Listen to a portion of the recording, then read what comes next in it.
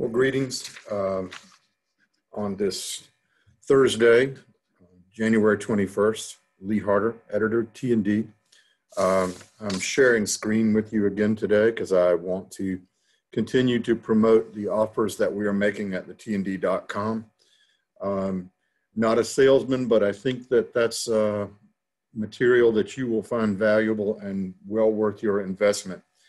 But to today's headlines, obviously the transition of power in Washington from the Republican administration to President Joe Biden and Vice President Kamala Harris.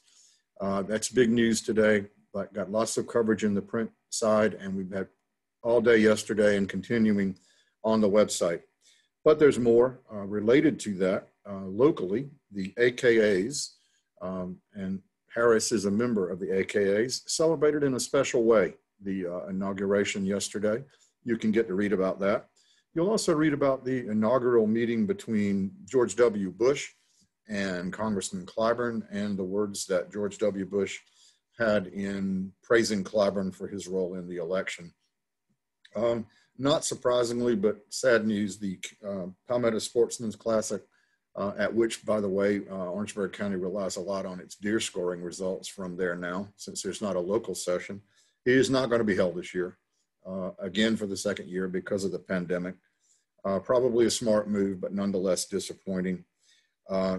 News also regarding the inauguration, the feared, let's just say, actions or whatever, unrest, violence or whatever surrounding state capitals did not really materialize, thank goodness, yesterday during the events. And perhaps America can move beyond that particular chapter and see where we're going to go for the future. Our new president says that he is promoting unity, and if anything, editorially wise, saying however it's achieved, some form of unity, compromise, and cooperation would be needed in America.